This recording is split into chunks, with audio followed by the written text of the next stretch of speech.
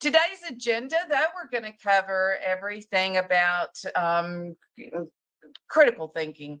I just wanted to bring you some information on what critical thinking is and some strategies to use in your classroom.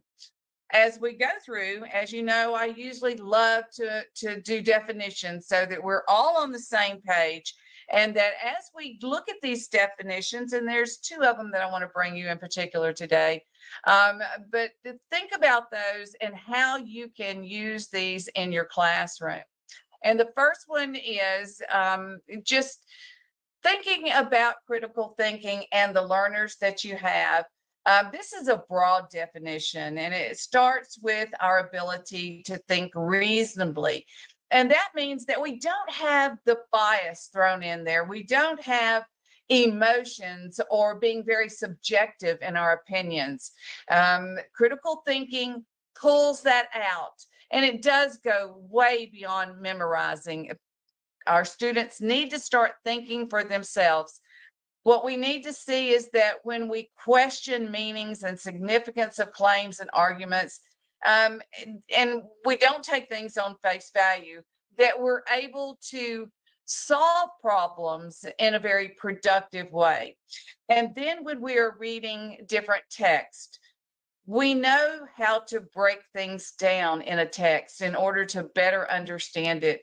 And that just improves our entire ability to comprehend. So through all of the subjects, reading and thinking, critical thinking is important for our learners. Now, there are probably as many definitions out there about critical thinking as there are people on this webinar. But I want you to look at this one, and I think this has a great way of breaking down the definition in what we want our learners to be able to do. So think about this as a definition. We take information, we interpret it into our own words, and that makes it our own.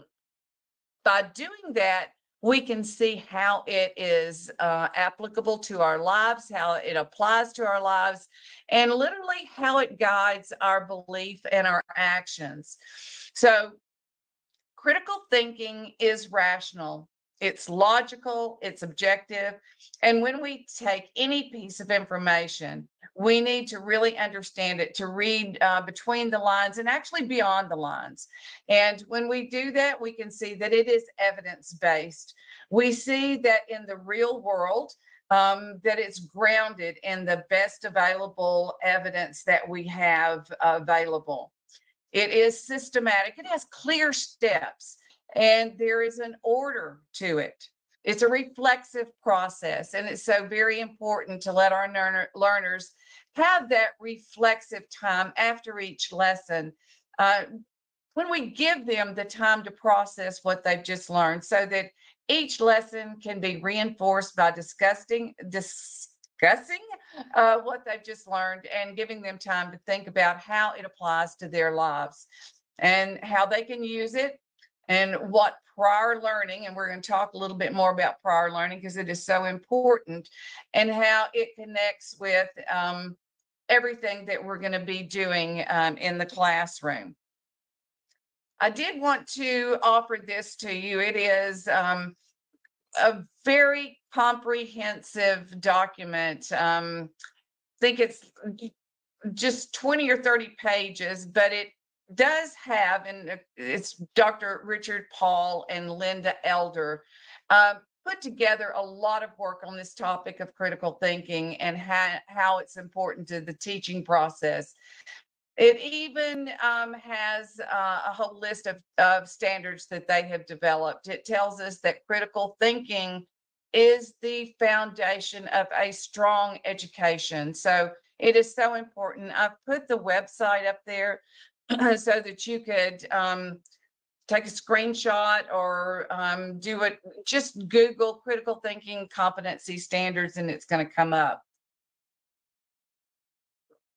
But I do think that it is the foundation that we need to provide for our learners, because without it, they're probably never going to have the advantage of being taught how to critically think because we are not born with it. So let's look at how we can align it. You have an idea now about what critical thinking is. So now let's look at how we can incorporate it into some lessons. And we're going to take a look at some really specific strategies in just a few minutes. But right now, I want to talk about the steps, the process to get started when you're going to start teaching those critical thinking skills. The first one is I want you to think about tying it to your learning objectives. And this is the best place to start. It's the most obvious place to embed those critical thinking skills in with your student learning objectives. And so we start with organizing our lessons by writing out those learning outcomes that we all have done. And, those contain a verb, that action word, and the object, which is a noun. And we often start out with things like, students will, or by the end of the lesson, students will be able to, and just remember, Bloom's taxonomy is a starting point if you are kind of fuzzy on that. And it has a list of appropriate words where you can really clearly state what you want your learners to do by the time that lesson has completed. And at what level. It has a lot of different ways that you can tie those learning objectives and embed those critical thinkings in there. So then you would take, and I think it's the most effective way, is to get these critical thinkings into your learning objectives. And I think that is through explicit instruction. Most of us will remember this teaching strategy from our education classes when we were going through our teaching program in college. And if not, look up just explicit instruction strategy online. But the main points would be to use content scaffolding, use modeling, and then provide support while teaching the content of whatever topic you're going to be embedding this critical thinking in with your learning objectives. And then the assessment. Think about how you're going to decide if you have achieved the goals and seen the progress toward those learning outcomes. What are you going to assess in order to determine if the students have learned and demonstrated progress toward those learning outcomes? So that's the best way. Let's look at an example of that. And I have just put forth now and you can all see it's Bloom's taxonomy. But I wanted to give you an example of matching those learning objectives within that hierarchy. So you see let me pinpoint it for you. Here with Bloom's, we see the lower order thinking skills, and this is what we do so much of the time in the classroom. It's just simply asking our learners to recall, to remember things. Then we can go up one more step and just see if they are grasping the meaning of what we're teaching and that they have a basic understanding. And then as we go on up, it's applying or using that information in a new and sometimes similar situation. But then when we get on up into the higher order thinking skills, we look at things like analyzing, taking the things that are known and identifying the relationships between the things, between and among sometimes. We do an evaluation and we examine the information so that we can make valid judgments about things. Also, using information to create something new, and creation is the top higher order thinking skill that is on our chart today. So let me put an example up there. If we are going to do a lower order thinking skill, just think about this as an example. Students will evaluate, or students will define the principal components of the water cycle. And you see there that it's just that lower order thinking skill that you're just asking them to recall what the definition is. But if we want to bump that up to a higher order thinking skill, think about challenging your students with the word will evaluate. So students will evaluate how increased or decreased global temperatures will affect the components of the water cycle. So you see, both of the examples are about water cycle, and both require that foundational knowledge that forms the facts of what makes up the water cycle. But look at how the higher order objective goes beyond just that factual, actual understanding into the application and evaluation process. So that would be an example of how you could really bump that up and get it up to a higher order thinking skill, so that you're going to be challenging your learners to look at more of a challenging way to start evaluating and analyzing. So critical thinking does require domain knowledge. It's going to be really hard to learn anything, a real challenge, if you don't know something about what you're going to be teaching or what they're going to be learning. So first is the content knowledge, and that's one of the key factors in understanding how to approach critical thinking skills and teaching that. So you can't think critically about topics that you know little about, or you can't problem solve if you don't know well enough how to recognize and solve something. You know, research concludes that the best approach is to explicitly teach, and that's what I was talking about before. And an example of that is, let's say you're going to be teaching a history lesson. Students need to interpret documents in the context of the sources, so that they can find corroboration and just put the historical text into context. For example, if you're going to be teaching a lesson on the Constitution, learners need to know not just how the language was written in that different way that they spoke, but how they write. And to put that into historical context, what was happening that caused us to need a constitution.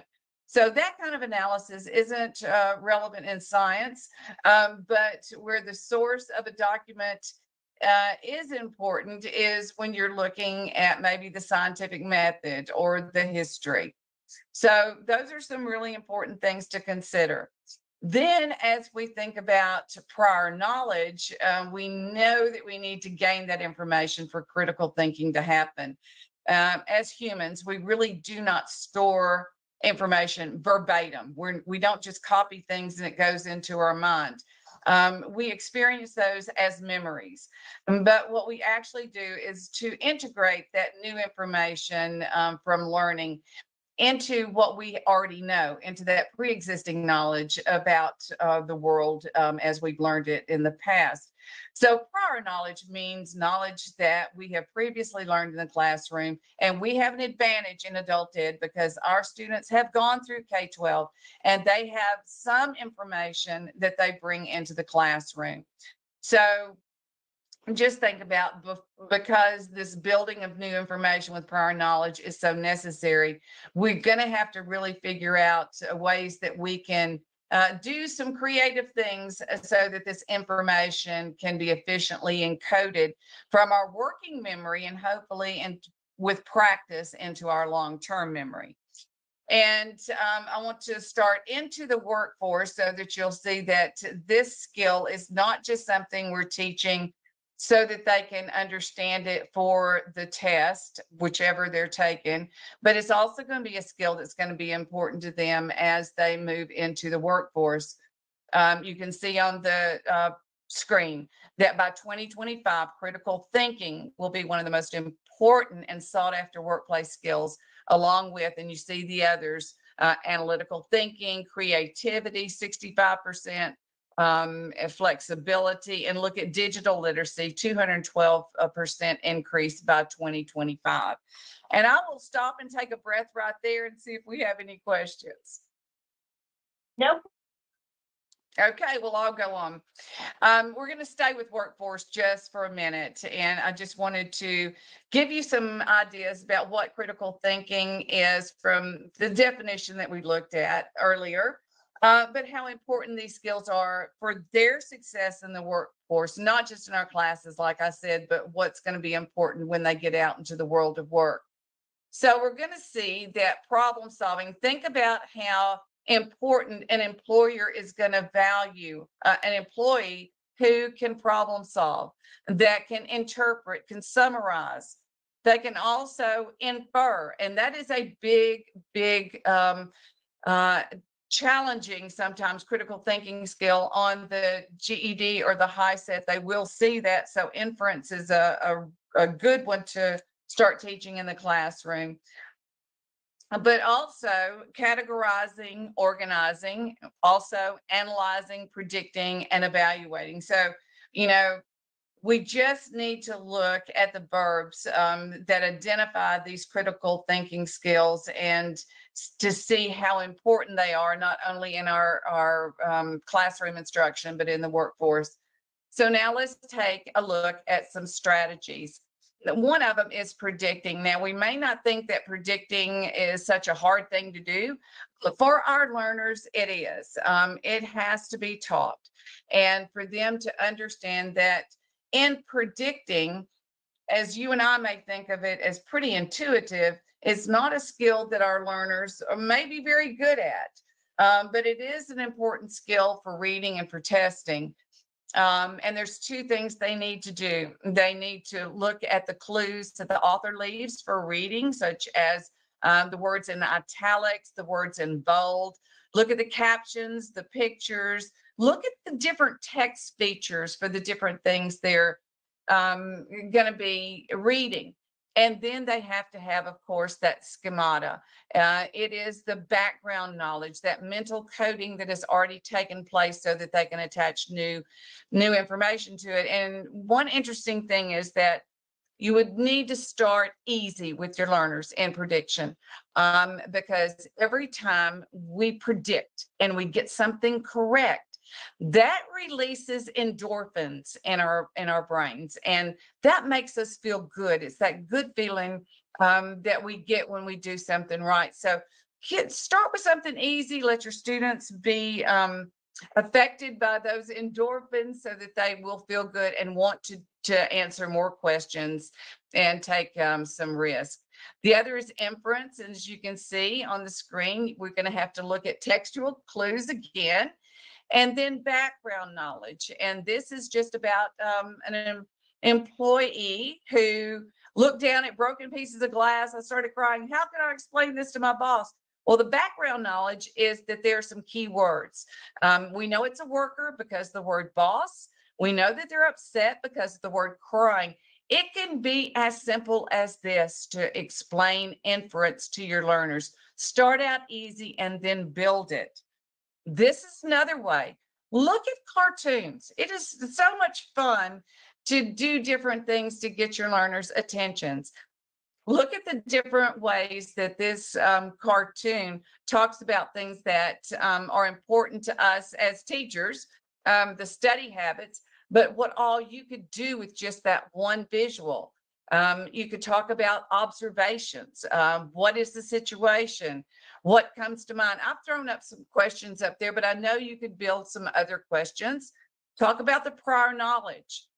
What can you infer from this picture? What conclusions? So here you're building these critical thinking skills, and always give your learners time to reflect. I think a lot of times we just don't stop at the end of a lesson, and we let our students kind of process all the information that we've given them. So taking the time to reflect on what they've just learned, how it connects with what they already know, and what the application is. And that's going to give them a deeper understanding, and they're going to retain it longer. So from that deeper understanding, think about what they have learned, how they learned it, and why it's important. If it promotes metacognition, then they're going to know how to self-monitor, to regulate, to find things, know how to go find things that they don't know. So that's part of self-monitoring and regulating, knowing that they don't know and how to go find it. This encourages through questioning and analyzing the critical thinking. We look at the application of the skills, which is so important, not just to teach the skill, but look at that transfer of learning through the application of the skill. And then as an ongoing process, we want them to have this continuous learning that goes on as we promote critical thinking. These, if you want to take a screenshot of this, feel free to. This is just an idea to do a 1-minute paper about any of these thoughts that I've put down up here. The first one, without looking at their notes, what was the most memorable or what stands out about today's class? You could ask them, what was the most surprising or the most unexpected idea that you discussed today? What was the interesting questions that you still have about the topic? What was the most useful thing that was discussed? So you can see, these are things just to throw out there, have them write a 1-minute paper to get the process of thinking started. I do want to take just a second for Webb's depth of knowledge. And, you know, I think a lot of times we look at Webb and we think, okay, this DOK, we know it's in HiSET, we know it's in GD, but it's just the levels of difficulty. Well, that's really not what it is. Webb's depth of knowledge actually, it categorizes the text according to the complexity of thinking. I've put 2 websites up there that will give you the resources for each one if you wanted to go to the HiSET test at a glance, that tag document, or go into the assessment guide for instructors for the GED. And we want to build this out. We want to do level 1, of course, remembering facts, doing recall.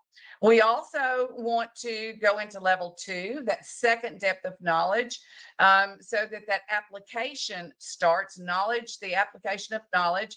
And here our learners will need to know how to correctly solve problems, to make decisions, to complete multi-step equations, you know, all those things when we get up into level 2. Level 3 is strategic knowledge.